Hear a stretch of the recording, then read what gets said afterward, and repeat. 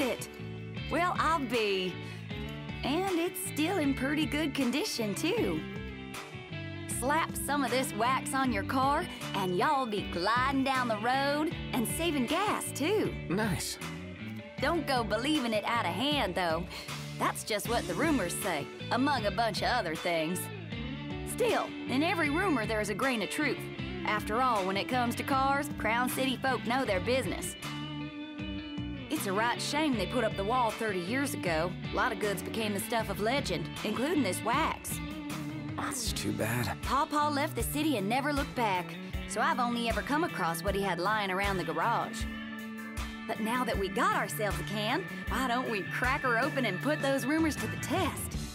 Let me know if you want me to give you a hand with the waxing.